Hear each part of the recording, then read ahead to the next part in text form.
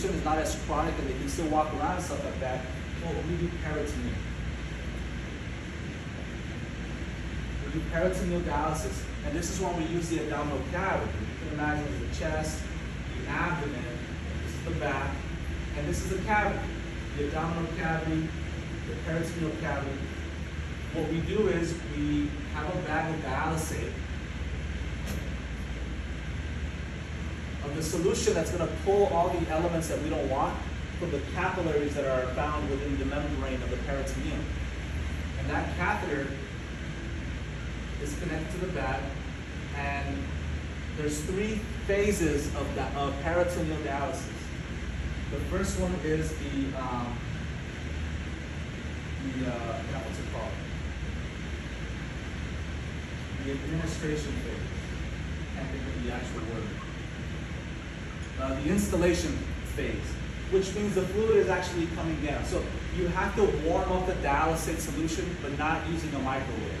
You want to make it relatively warm because if it's too cold, it may cause abdominal cramping and stuff like that. Now, that should take roughly 20 minutes, okay, give or take a few. Roughly 20 minutes, depending on what your book says, follow that guide.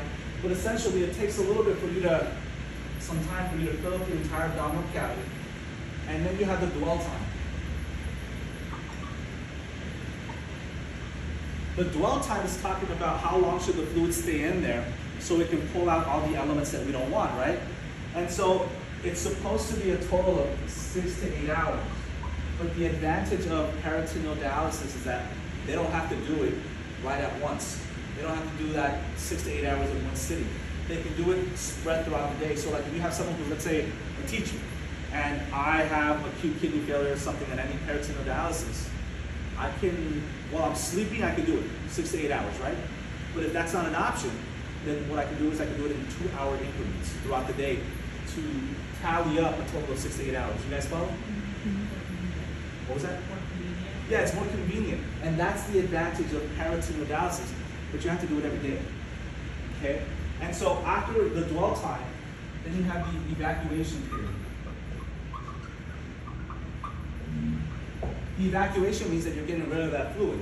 And so there should be another little catheter, a little port that goes down. And then you have a little bag where the dialysate solution comes out of it into. What you guys have to consider is the color of the effluent, of the solution that's coming out. There's affluent, effluent. And so if it's cloudy or white, you must report it because it indicates the worst thing that's going to happen with peritoneal dialysis. Do you remember me talking about peritoneal dialysis? A little. Okay, I did talk about it. But anyway, Stubborn. a little bit. And so what you're considering is the peritonitis. That's going to be your main issue that you're considering and that you're assessing for. This is why if the patient has like a cold or something, they should wear gloves, a mask when they're partaking in this type of care. The patient will be able to do this on their own. If they're ambulatory, that means that they're more autonomous and more independent, they can do it on their own. And that's the advantage of this whole thing. So you report any cloudy, any white effluent, any of that fluid that comes out. For the first week when they instill that catheter, there may be a little leakage, that's okay. But after a week, there should be no more leakage and you want to report that. You want to observe for any indications of peritonitis, which is a hard board-like abdomen. Okay. Tenderness in the abdomen. Any indication of infection, high white blood cell count, fever, things like that. I'm sorry. What is the cloudy and white fluid? This means that there's an infection. Infection. Yeah. What should it look like? It should be either clear or like a pale yellow color. Clear, yeah. Okay, and that's expected.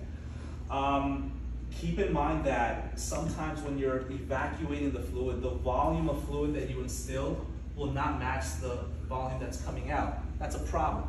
You must reposition the patient at some point to get that fluid, get the effluent out. Does that make sense, guys? So the affluent, the effluent, that's what we call the fluid. I think that's pretty much sums up the peritonitis. Now, you understand that you have all the intestines in here, right? You have the intestines, you have all the viscera, you have the stomach, you have all the organs. So if the patient has any issues that, like colitis or any inflammatory issue of the intestine, we can't do peritoneal dialysis. Does that make sense, guys? So that's what you really want to consider. If the patient has any chronic bowel inflammatory issues, we can't do this because it's going to cause issues. And so does that make sense, guys, for peritoneal dialysis?